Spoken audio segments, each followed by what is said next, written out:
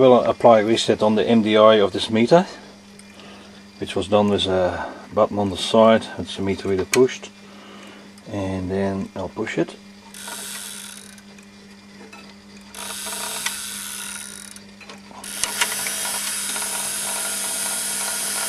So I have these drive motors here on the peak register and on the normal MDI register, which will reset the actual pointer. So you just follow one of the dials.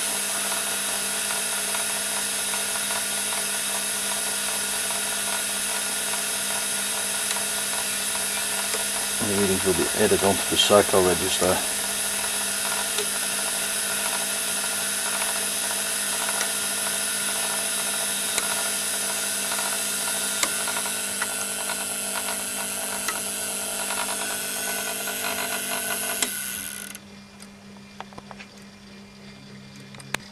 Test setup 230 volts, variac driving a current supply transformer, which is set at 5 amps.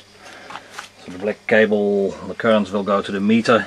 Got the elements in series, 5 amps, so it's 3 elements in series. The thin white wires get 230 volts for the potential coils.